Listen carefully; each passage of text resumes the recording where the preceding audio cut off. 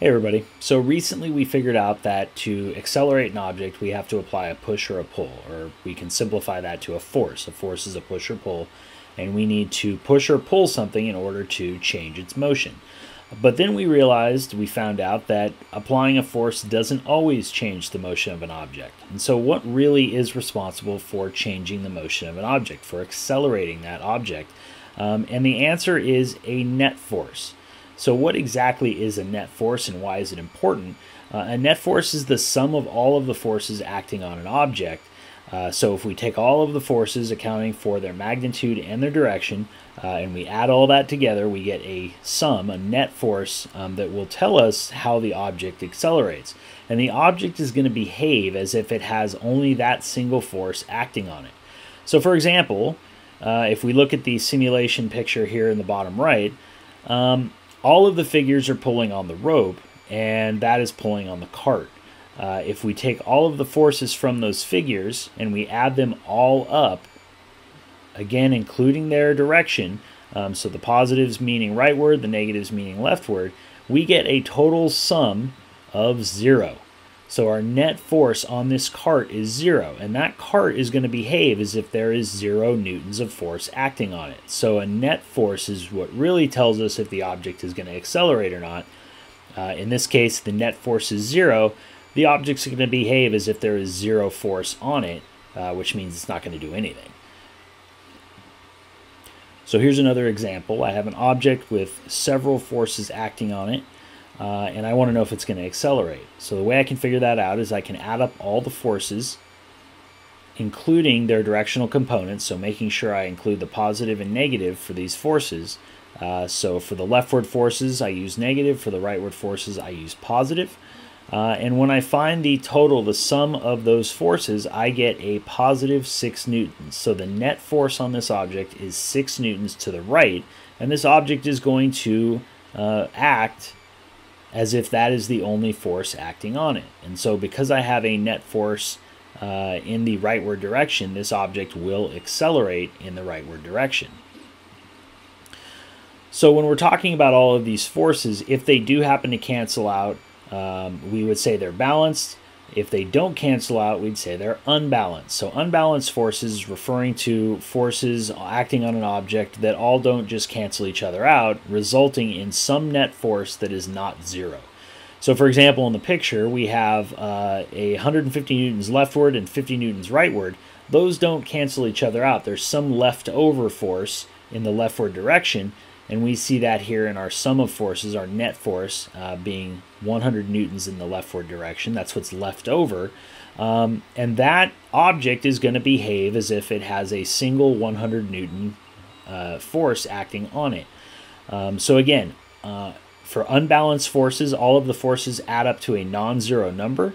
The object will react as if it only has that net force acting on it. And so if there is a net force, the object will accelerate. On the flip side, balanced forces means that the forces all cancel each other out and net force is equal to 0. So there's equal force pulling in both directions. These forces cancel, resulting in a net force of 0. And so the object is going to behave as if it has no force acting on it, and therefore no acceleration. So here's some practice problems for you, and you can pause in between each one so you can give it a try before the answer is shown. But the first one is an object at rest leaves a stop sign and increases speed to 10 meters per second. So try to decide if the forces are balanced or unbalanced. And again, you can pause now to give it a shot. And the answer to this one is that forces are unbalanced. And how do we know that? Well, we see that there was an increase in speed, which means there was a change in velocity, which means the object accelerated. So is it accelerating? Yes. That means forces must be unbalanced because net force is not 0. How about this one? An object travels at a constant speed in the northbound direction. So we see constant speed and in one direction.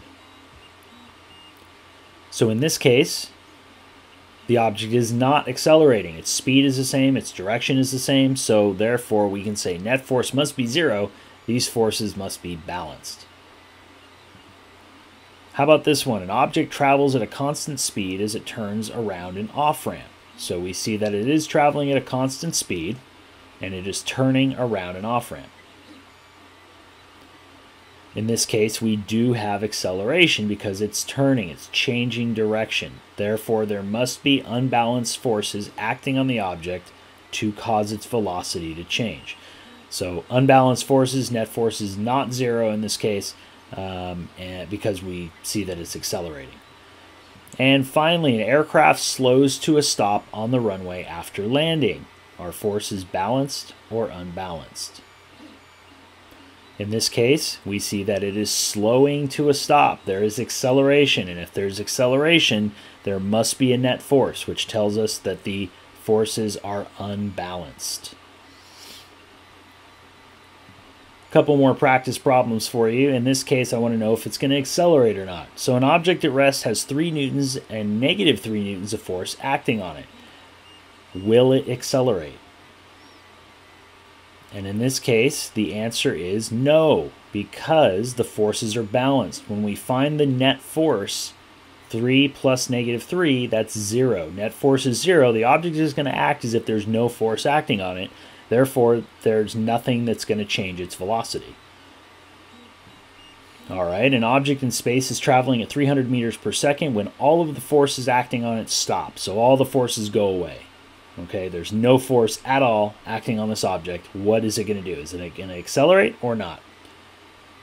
And the answer is it will not, because if there's no force at all, there's no forces to add together, net force is already 0. And so if forces are balanced, net force is 0, no acceleration. An object is traveling at negative 5 meters per second when a net force of 2 newtons acts on it. Will the object accelerate? And the answer is yes, because forces are unbalanced. If there is a net force, a leftover force, that is going to determine the motion of the object, or the change in motion of the object. So because net force is not 0, we can say this object will accelerate.